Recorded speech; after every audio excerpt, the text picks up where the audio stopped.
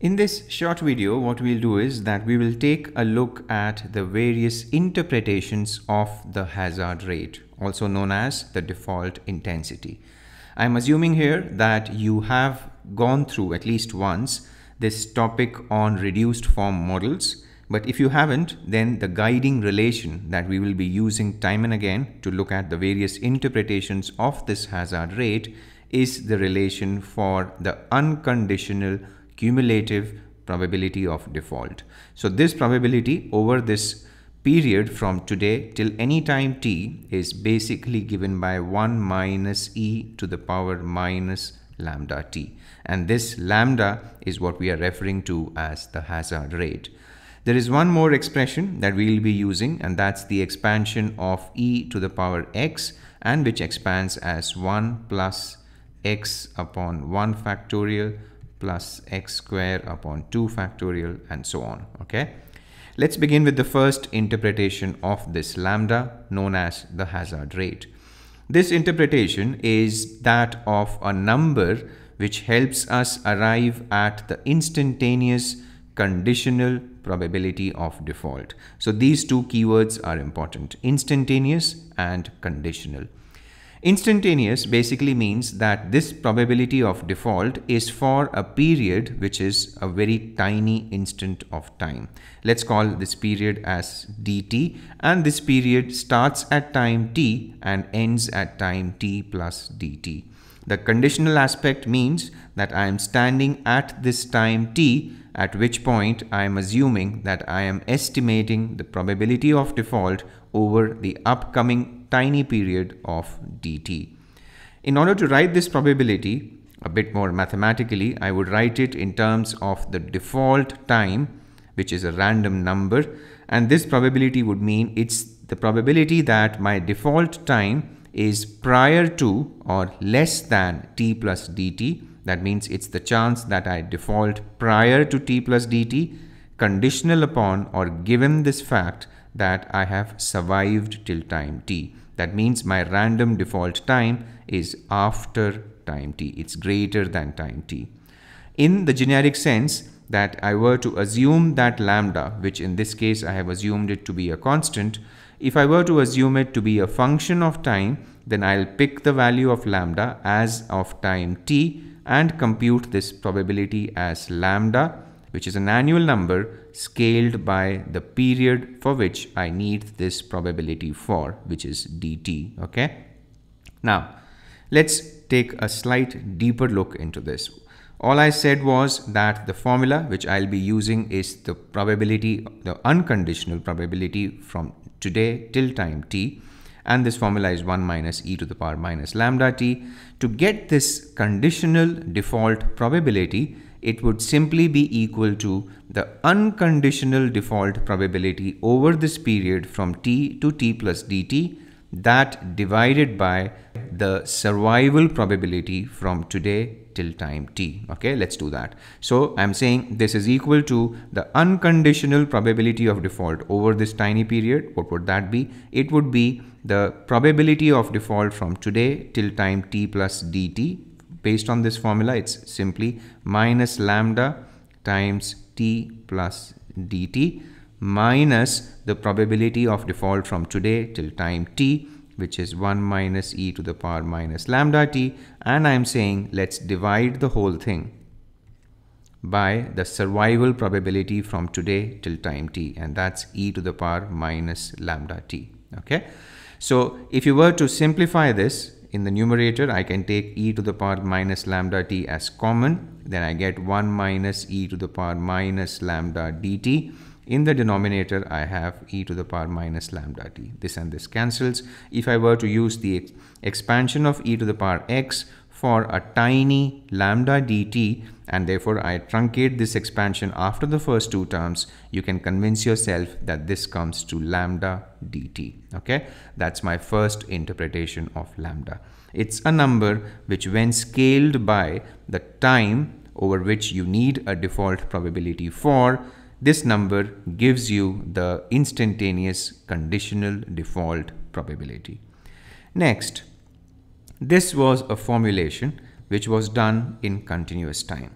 I could have done a formulation of default in discrete time as well. And for that, I would have built something like a tree. Okay, this is like a binomial tree.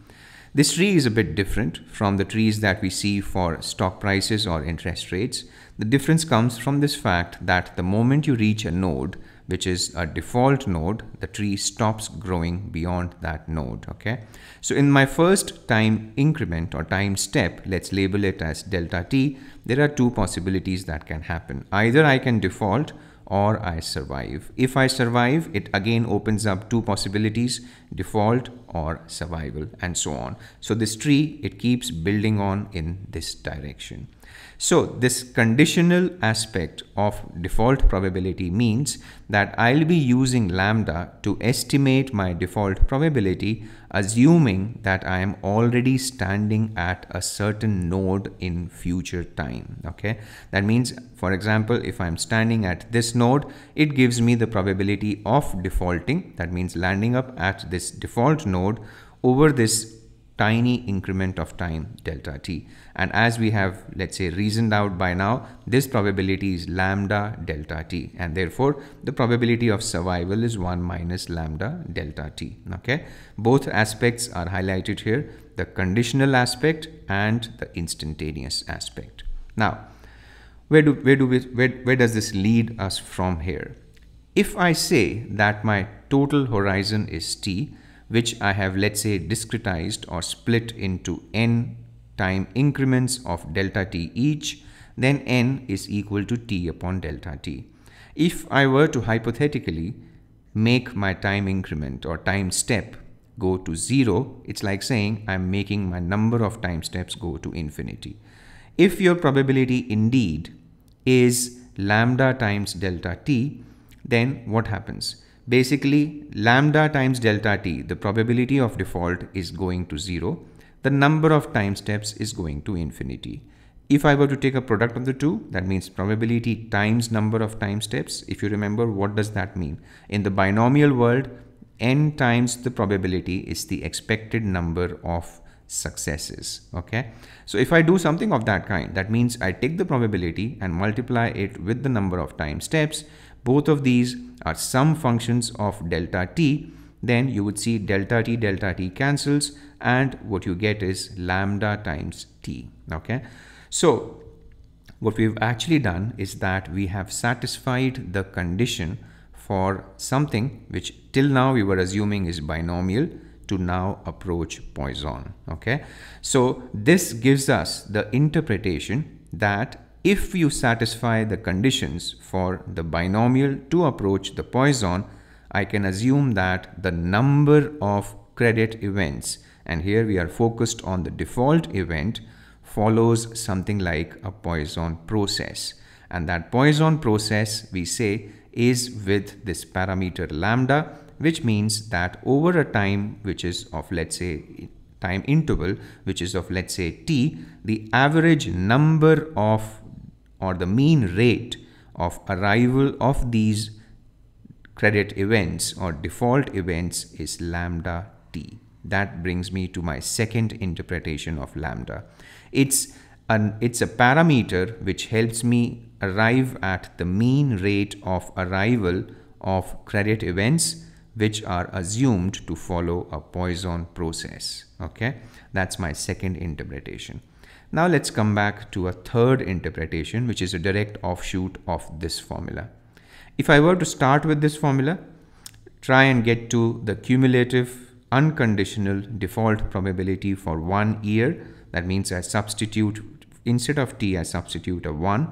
And again, I invoke this expression for the expansion of e to the power x, which in this case is e to the power minus lambda.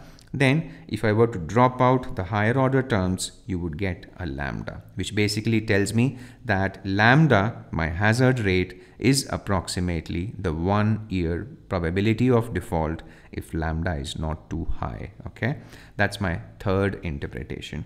Let's move on now. My fourth interpretation. If your credit events, the arrival of these events, has a Poisson distribution, if they follow up, if the number of events over any interval follows a Poisson distribution, then the time between any two events is exponentially distributed. Okay, so I'm saying number of credit default related events is Poisson with, let's say, this as my parameter lambda. Then the time between any two events is exponential and the parameter 1 by lambda. Okay, and therefore I am saying the default time, which is the time from today till the first arrival of a credit default related event, because I don't care about the second event. It's the first event itself which will cause a default, and that's the end of the story. And therefore my default time is exponentially distributed. It's basically the time from today till the first arrival of a credit / default event. And I am saying that the mean or average of this distribution of t default is 1 by lambda. It's not too difficult to actually reason this out. If events are arriving in such a way that the number of events that have arrived is basically lambda number of events per annum, then you would imagine that the approximate time on an average sense between any two events will be 1 by lambda. If lambda is like a frequency number, 1 by lambda will be like a time number. Okay, and therefore the lambda, it carries this interpretation as 1 by the reciprocal of the mean or average time of default. Okay, that's my fourth interpretation. How about my last interpretation? In this case, this is like, going back to this formula which this chapter on reduced form models touched upon. I am assuming that I am looking at a zero coupon bond. I am assuming that this bond will give me a zero recovery. I am assuming that rates quoted to me are continuously compounded.